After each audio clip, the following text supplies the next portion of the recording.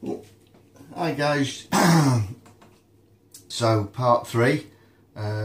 Once again, as always, as I keep saying, don't forget to like and share. Thanks to everybody out there for the support. So here we go. As I said, you've probably hopefully seen the first couple of videos about water. So from the inside of your van, on the passenger side, what you're going to see is this. Obviously it's facing that way, and easy access is just take out the screws for the glove compartment. That'll give you the access into here, and then this just basically rotates with a bit of effort and your fan's out. Simple as that. So you want to be you can run the 12 volt live to the fan just to check that it's working okay. I know this one is. Probably give it a good clean while you're at it, lubricate the bearing if you want. That's as simple as it gets.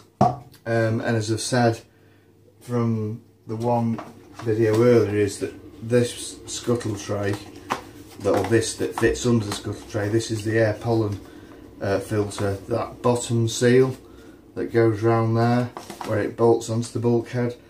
Obviously the water tracks behind there sometimes, but mine wasn't. Mine was coming in the top, and as you've seen now from that other video, hopefully that little plastic thing that I just invented works. So that's the end of that really.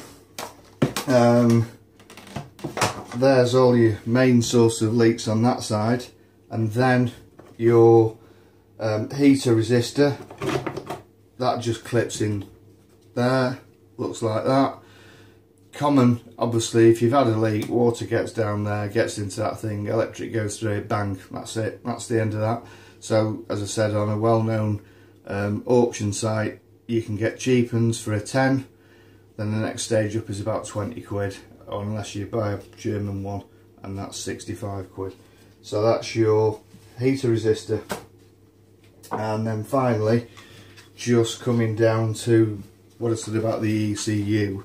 If you've got tons of corrosion over here all over the place, it might be alright, but there's a good chance that it's going to be contaminated, which is why sometimes you change the 109 relay and you change the brake light pedal switch, or both, which depending on which caddy you've got, and you still get this coil light thing and maybe a few other little things going on.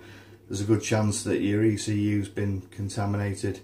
So assuming it's not, and assuming that you, prior to the position I was in earlier where I explained about the 5 litre plastic cover and all that lot, just clean your pins in there with a cotton earbud and some methylated spirits. Make sure the contacts are all good. I put a nice smear of silicone grease around there before I put my pin connectors back in and clip it all in.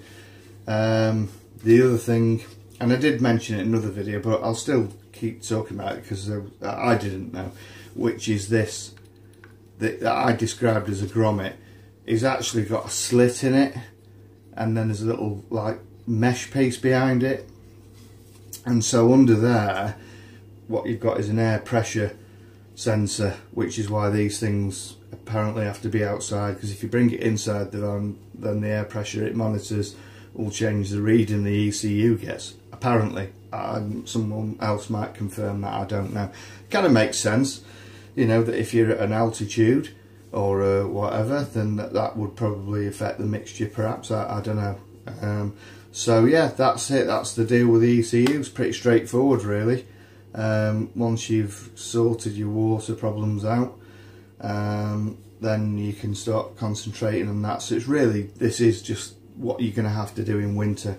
And the same with the linkages outside that I said on the windscreen wiper. Again, it's common sense, lift if you've got a load of crud in your scuttle, which I assume most of you have, and leaves and everything like that, just clear it all out, clear them all out before you start this process, because otherwise you're just working in dirt and more muck. And I think it's pretty common, to be honest with you, on these things, that you're going to get a build up of dirt, and especially if it's like mine where it's been stood for what, 18 months. So basically that is kind of that really.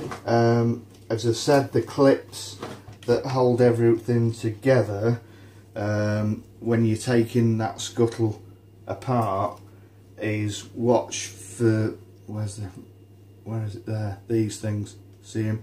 They fit through the plastic scuttle trim and spring into the metal slot that's on just below the windscreen, and then obviously these things, they then screw in, and we all know how much fun they are, and that expands that, and that's what keeps that plastic trim in.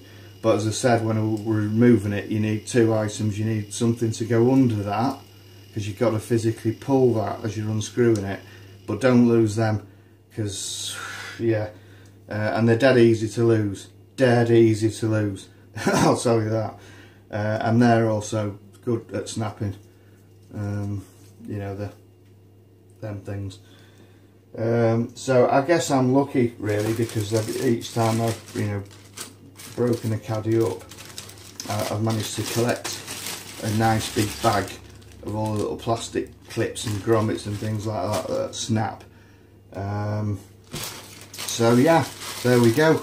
Oh, and then just very briefly, I'm not going to cover this one today, otherwise we'll be here all week, but should you ever have the unfortunate position of having to deal with this heater control flap in here, which is like a sponge on it that's deteriorating as we speak, it's all attached mechanically by the main console there, so you've got your 3 cables on that operate the various vent systems.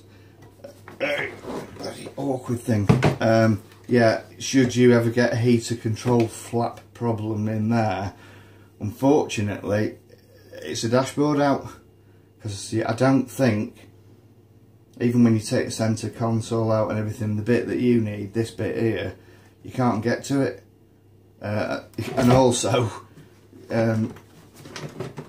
that heater control matrix there, that's, you know, obviously that pokes through the pipes that you see here.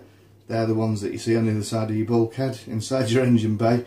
So it's like, to get this out, oh man, yeah, I don't even want to think. Right, I think that just about covers everything for today. 3 videos, all in fairly short succession. Don't forget, if you've got any comments or questions, yeah, don't forget, like and share. Thank you very much guys, and I'll catch you all with the next update. Bye for now.